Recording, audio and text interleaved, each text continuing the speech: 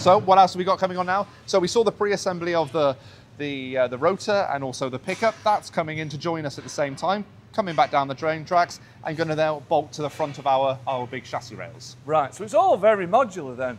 Chassis underneath, Yep. chassis rails and body on the sides and top, front end obviously onto the front. Now we're back to that big marriage again, and we'll continue the journey onward down. Cool, right, she'll keep moving on down then. And how many sort of, well, we're sticking with the jumbo theme, how many jumbos would come off this line every day? So maximum capacity of the jumbo, you're looking at a four per day. Yeah. When the line is full, that's Yeah. how many you're going to get through in a day. Right. All right, so that's what you're looking at.